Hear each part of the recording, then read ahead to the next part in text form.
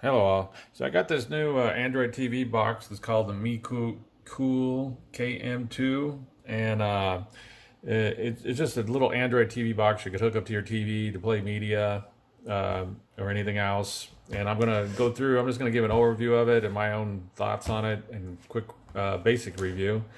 Let's go ahead. This is the box right here. Let's go ahead and see what's on here.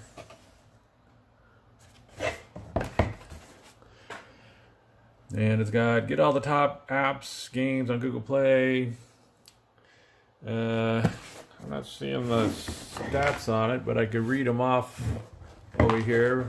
It's got Android 10. It's using the Amy Logic S905X2 CPU. A GPU, it's using an ARM G31 MP2. It's got 2 gigabytes of DDR4. And it's got 8 gigabyte of internal memory or storage space, Bluetooth 4.2, 10100 Ethernet, dual band Wi-Fi, so it's 2.4 gigahertz and 5 gigahertz. It's certified Google. It's got DRM support for Microsoft Play Ready, Google Widevine L1, and HDCP support for 2.3. So the CPU is actually not too bad. The S905s were kind of like originally came out around 2017, 2018, but this is a dual core S905. So if you had any of those original ones, it's going to be, I guess technically it'd be twice as fast, but I would have to look at the stats on that to be completely positive, but it's X905X2, so it's got 2 of those running in this box. You can't get better ones. There's like the S905X4, which has got 4 of them on here, and then of course you got a lot of other processors like the S9112 and so on. So this is one of the I'd say low to mid-range boxes. It's not going to be super fast, but it will play media, it will play HD and things like that, or it should. And MECool is one of the better brands, so that's why I'm going to do a quick overview and review of it. And one of the reasons I got it for it. So if you're looking for something that's like really high end, there'll be better boxes. But if you're just looking for something to play, just basic media from like Netflix, hopefully it could play Netflix. It's got the Google certified, so I don't know, I'd have to test that out to be sure. But if you just want to play basic videos or whatever, then it'll hopefully it's a good box to get. I still got to test it out. So this is the box right here, and got a big MECool logo on it. It's got a little LED or display on the front right here. And over here on the back, what do we got? We got power, the power input, we got Ethernet, we got HDMI, we got audio video, we got SPDIF, and we got a little infrared thing right there. And coming over here on the side, we got a little SD card slot, TF card slot for an SD card.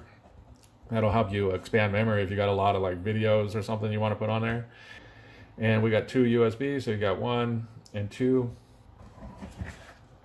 And that's basically it with the box. It also comes with a remote control, which is real nice. It's a nice little layout compared to like other ones.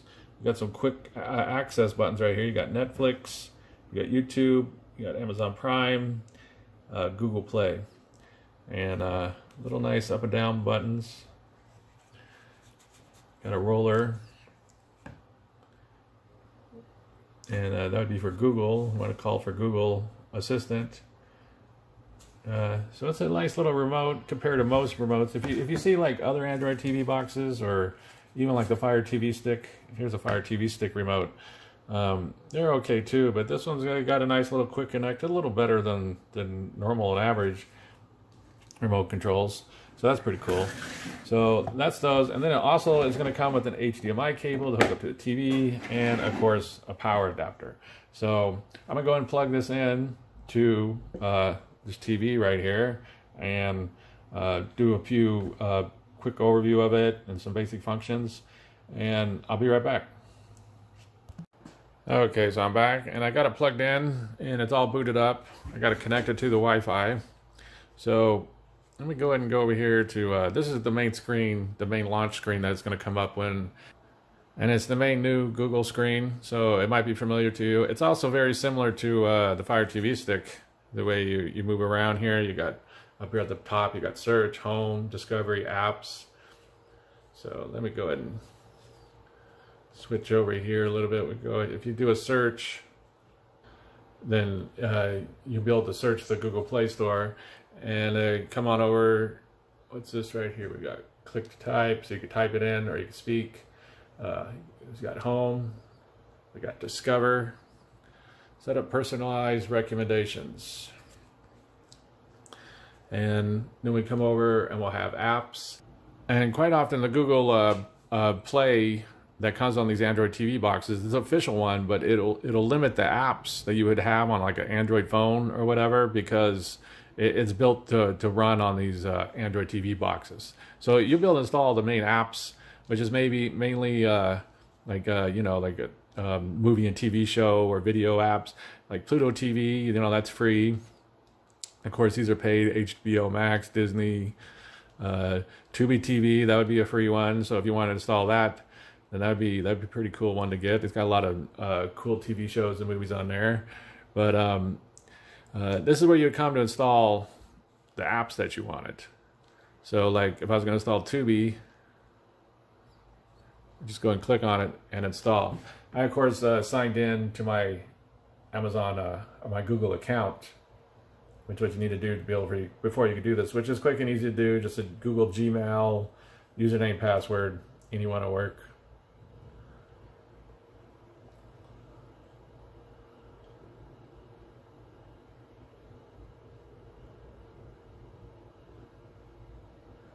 Okay, so it's installing. And Tubi TV is completely free and legal, so there's nothing wrong with having this on there. It's got a lot of older movies and TV shows, but it's nothing like real new. But it is pretty surprising what they can have on there sometimes. If you ever get bored, you can always like check it out and see what's going on with that. So I installed that one. Let's go ahead and go back to home.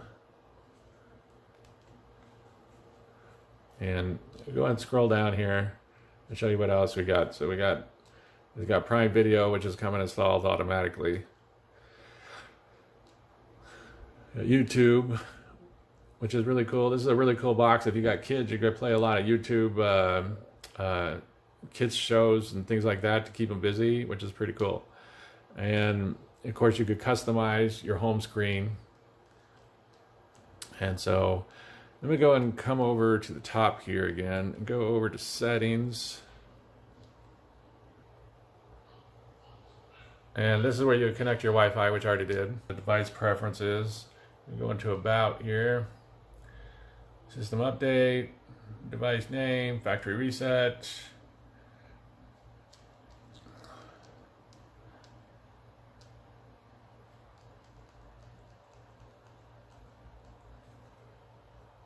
Go back. You can set the keyboard type, sound, storage. We go into storage. So right now I'm using up, because this is supposed to come with 8 gigabytes, which it never fully hits, but you can add an SD card if you wanted to. I got 2.5 gigabytes of apps installed. So while it's not a huge amount, the main thing you're going to do with this box is stream. But if you do want to add more storage space, and right here on the side, it's going to have a SD card slot, so you can expand this. And what I'm reading here, it says 32 gigabyte, I guess. Be sure to double check before you buy any box, but what I'm reading here on Amazon over here, it's saying that's expandable by 32 more gigabyte. Which could add you more space if you wanted to. Like I said, this will mainly be for streaming, so most people won't focus on that. But if you do need it, that could be nice to have. So that's device storage.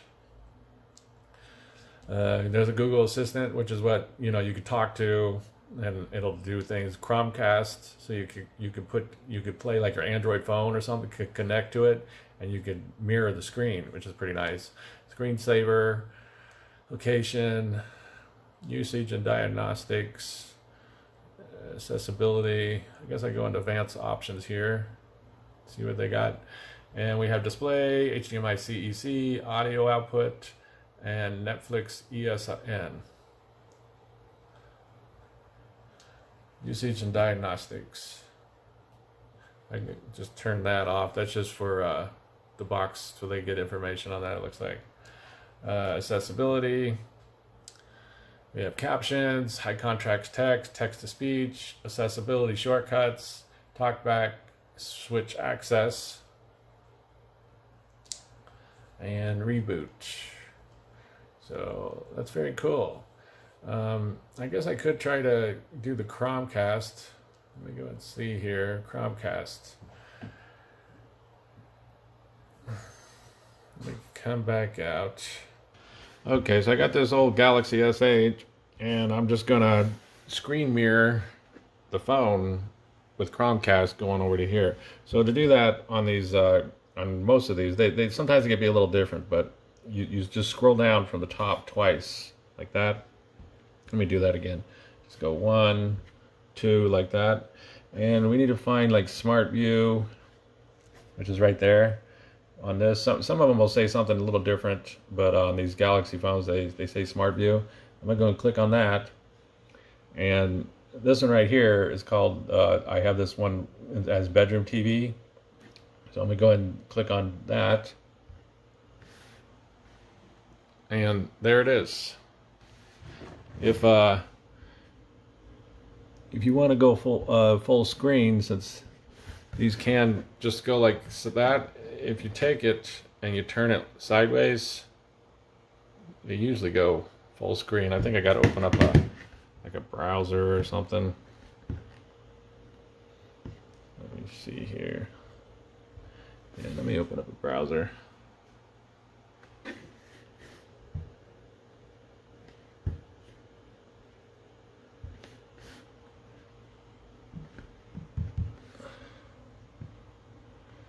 Just gonna type in like news or something, and let me go ahead and flip it sideways. So say if you hold it sideways, then it'll go full screen. Whoops. And you'll be able to do a full screen, so you can actually like play a movie or video, or just, you know, screencasts can be, or Chromecast can be pretty good thing. I'm accidentally clicking on stuff over here with this, but that's basically how you use Chromecast and screen mirror to there with this, which is very cool to have built in. And let me go and turn that off.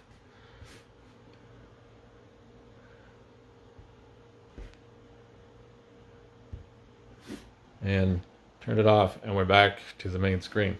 So that's very cool. The Chromecast works very good. It's called Smart View, and on the Galaxy phone, might be something different on your phone, so you just have to Google it, but it should be in there.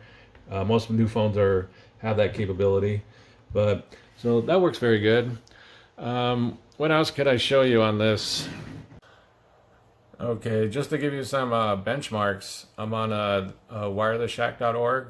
And it's showing that it tested the Wi-Fi speed, and it gave the results 67 megabytes per second download and 11 megabytes per second upload, which isn't like the super greatest, but considering you need like 25 megabytes per second download for like HD 1080p, then that's actually not too bad. I mean, that'll work.